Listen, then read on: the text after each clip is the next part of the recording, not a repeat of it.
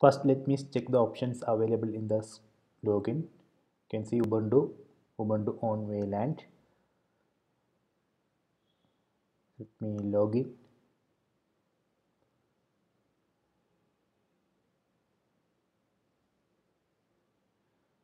Open the terminal. We need to run this command to install Unity Desktop. apt install Ubuntu-Unity-desktop. It will ask for select one option from here. So you can select light DM if you want Unity login, otherwise select GDM3. So I am going to select light DM.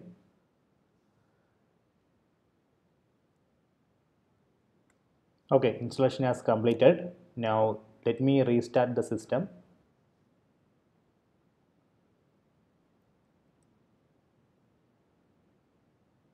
Restart.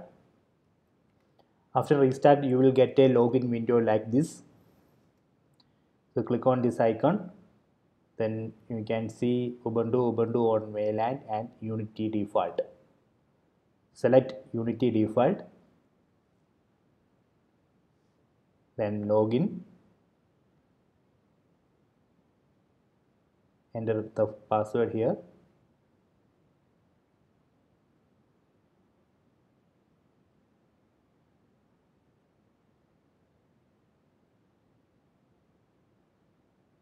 Okay.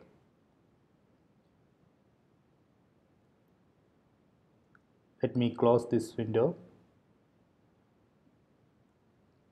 Then click on that icon.